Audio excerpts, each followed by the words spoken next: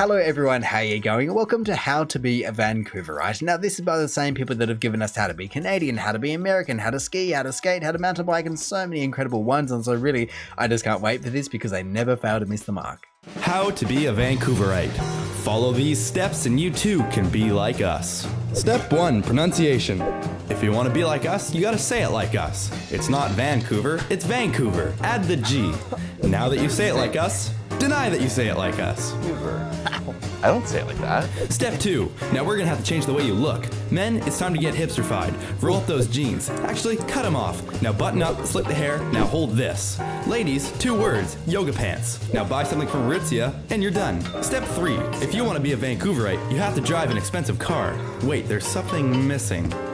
That's better. Step... What? Hang on. What was that? That almost looked like a...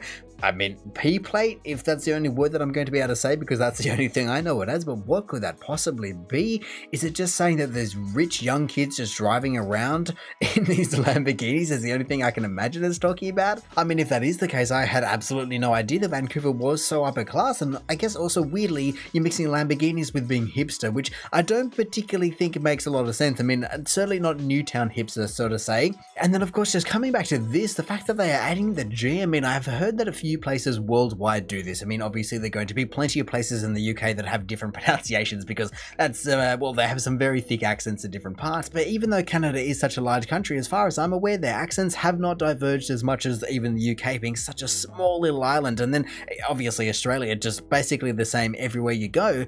To be fair though, I have heard that Melbourne apparently pronounces Melbourne differently, and you can tell, but I think that's only with particular people, not like these people, and I don't know if they deny it or not. Step 4. Get used to this, and lots of it. Step 5. Now you need somewhere to live. How about this empty lot? It only costs $38 million, and that's hardly a joke. Step 6. Start talking about the weather a lot. In fact, bring it up during every conversation. Can you believe this weather? So pretty out today. I think it's supposed to rain tomorrow. So gross today. And if you're not complaining about the rain or the cold, so cold. Make sure to complain about the heat. Ugh, it's too hot.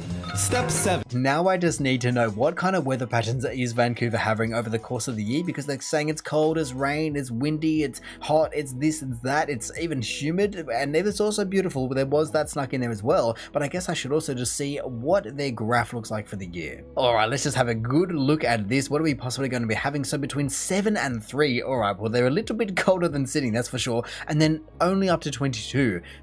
To be fair though, I have also looked at Sydney's graph before, and I definitely did not agree with it. I feel as though it was way too cold. I mean, I don't know really what it's taking into consideration over the course of the 24-hour period, or is it minimums or maximums, but I guess I should also just check the rain, so let's do a full comparison. Well, firstly, actually, we are going to be having inverted curves, but they are, I mean, relatively similar. There's maybe the 5 degrees difference. It gets 5 degrees colder and 5 degrees warmer, but let's just see the rain. Yes, Vancouver definitely does get more rain than Sydney, and I know that Sydney does get a lot of rain, especially because I believe that out of every single major city in Australia, or let's just take the East Coast, the main big 3, Brisbane, Sydney, and Melbourne, Sydney is well above, or at least above everyone else. Wow, they get all the way up to 16 hours of daylight. That certainly just shows you how much more north they are. Fair enough, and we also do not have the snowfall in millimeters, but my goodness, daylight up to 16 hours down to 8.5, and we're going to get down to 10, so that's a massive difference. You're losing, oh, nearly half. Oh, yeah, basically half, from 8 basically to 16.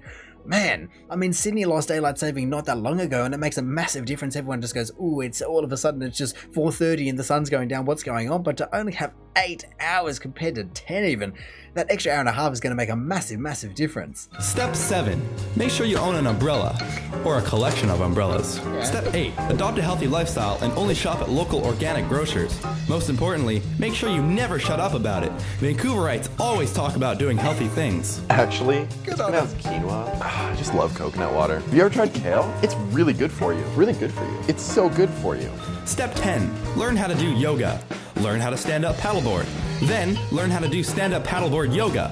Step 11. Have an opinion about bike lanes. Do my tax dollars really have to go to this? A strong opinion. Whoa, that is not what I expected him to be saying. I mean, I thought it was just going to stop there. Do my tax dollars really have to go to this? A strong opinion. Road bikers. Step. Oh man, I mean, I guess that's just people being healthy as they can be, from the kale to the biking to the coconut water. It's all just mixed in there. And for so long, people have been given a very hard time about it. Like they were saying being hipster and being this and being that. But if people are just trying to change their lives for the better, you can't say too many negative things about that, can you? Even if you do have an opinion about where your tax dollars are to be spent, and even if it is like in Sydney, just taking an entire lane away from a car where there is obviously a lot of traffic already, and then you just get rid of it, that is also an interesting decision. And you go, I also never see anyone on them. You can have plenty of opinions about it. But for the people that actually use it, I applaud you, because at least you were giving it a reason to be there. Just more people should use it. If everyone used it, I'm sure people would be rather positive about the entire situation. Step 12. Make sure you know the following: this place, this place, this place, what this thing is, and who this is.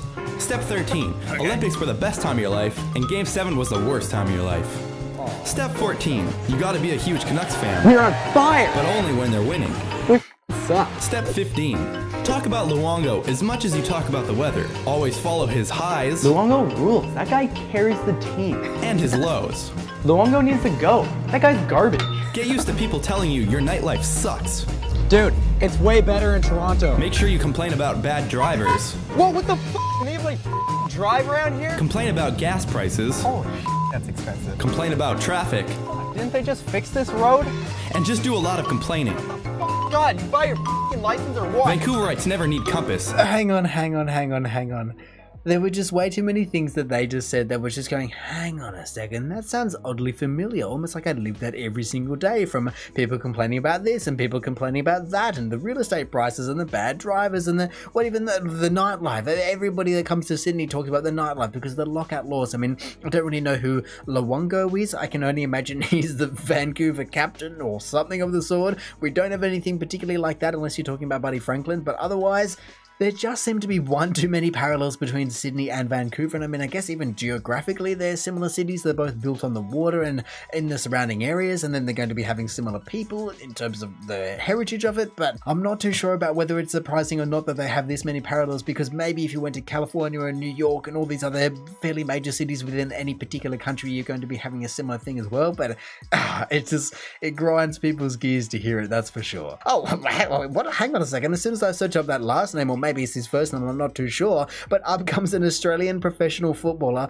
who plays as a midfielder for League One club in Ipswich. Wow, that's like top tier. Yeah, for sure, absolutely. I've never heard of this guy, but why does that come up first? Oh, actually no, Robert, it is his last name, is a Canadian former professional ice hockey goaltender.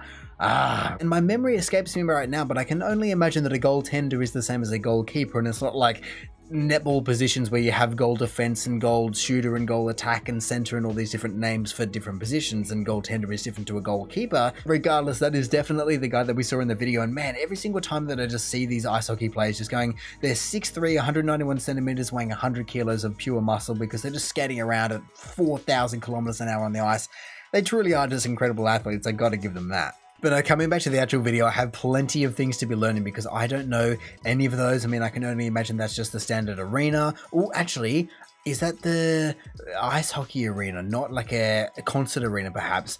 That, I've seen it, but my memory is just letting me down today. I cannot remember what it's called, but that is actually what I saw. I definitely remember that logo. My goodness, getting bumps on seats in any which way they can. They have some pretty crazy ads. This guy, however, looks like an absolute ghost town, death trap, whatever you want to be calling it. It probably is. I mean, it also looks like it's massive, and I gotta give it some credit where credit is due, but it absolutely reminds me of the Wild Mouse, and so I also love it at the same time. And coming over to this cannon, no, I'm completely lost about that. Is it the start of the hockey season when the cannon goes? No idea. Just please tell me what it is. Buy your f***ing license or what? Vancouverites never need compass. They just look for the mountains. I hope you weren't expecting a white Christmas. Make sure you own one of these shirts. Don't be afraid of cougars. No, not those kind. The kind you find here. Learn how to ride the SkyTrain with no hands. Be proud of your multiculturalism. Yeah. Get a white friend, a brown friend, an Asian friend, a black friend, and a green friend. Learn the difference between the following: the Millennium Line, the Expo Line, the West End, West Van, Third Beach, Second Beach, and English Bay. Get to know your umbrella etiquette. You don't need one that big jerk. Taller people always raise their umbrella. Watch out for those corners.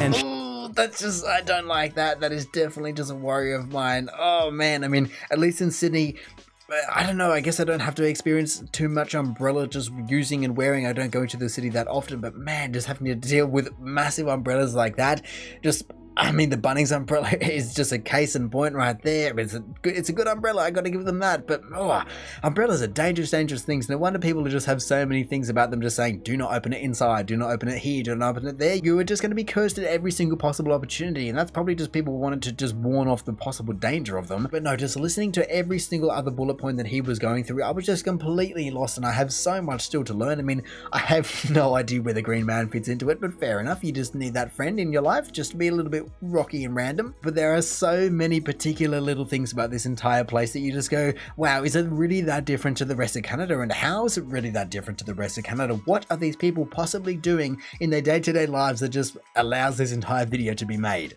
Learn how to ride the SkyTrain with no hands. To be fair though, doing something like that is definitely fulfilling a, well, let's say 5 to 10-year-old dream of mine. I mean, I feel as though it's a lot of people's dream just to be surfing the train and it just goes cool and kinks over and you just actually catch yourself and you don't fall over like half the rest of the train does. I mean, yes, you may be in a bit of a snowboarding position here, and so maybe that is actually the key. Just be that way inclined and you might just be able to be a superior human being and just never touching the very, very disgusting grab handles. But regardless, it's just a 7-year-old's dream, isn't it? And finally, to become a Vancouverite, make sure to call this place the best fucking place on earth, even if you've never been anywhere else.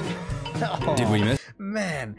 And once again, I guess I'm getting a lot of parallels, but there are just so many things where you go, that is just like cut deep to the core, where people just go, well, I guess, yeah, I've never been away, but why would I want to leave? It offers me every single possible thing. I can go to the mountains, I can go to the water, I can go to the English beach. When I do think that generally speaking, people to some degree do end up getting magnetized to where they fit in the most, be it the city, the place, the town, or whatever. Whether that's just because they were born and raised there and so they don't know anything else and so they were cultured in that environment, or maybe they just move across the entire world to another place, whatever it may be. As long as someone can just find that happy place or that place to call home, and whether that be for a month or a year or a lifetime, whatever it may be, and whether it be in Sydney and London and Vancouver or Toronto, New York, it does not matter. Just work with what you've got, because that is truly all you've got. And if it's just this and you enjoy being healthy, then good on you.